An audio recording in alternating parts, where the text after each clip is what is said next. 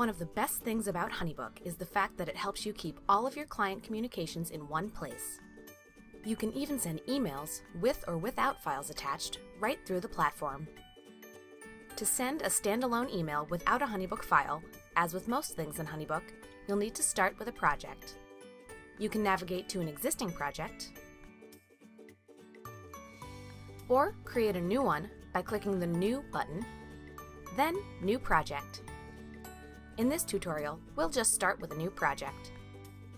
Enter the project title and type, and fill in any other project details that you have.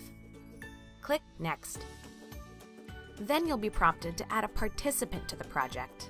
The participant is the contact who receives all the files and other communication you send through HoneyBook, so this will likely be your client. Make sure to fill this info in. As you might guess, we'll need that email address in order to send this email. Once you've filled in all the contact info that you have, click Add. Now that you've created your project, you can send an email.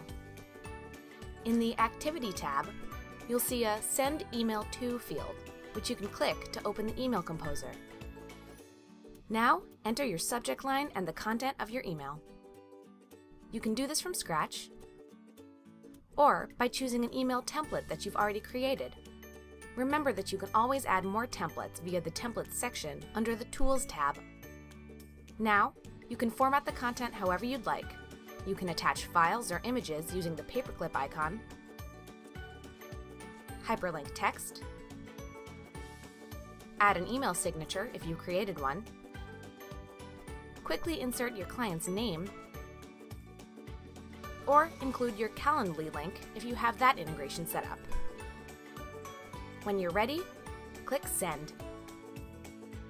Your client will receive this as a standard email to their inbox, coming directly from you, and you can always revisit this email in a project's activity feed, where you can even see if your client has read it.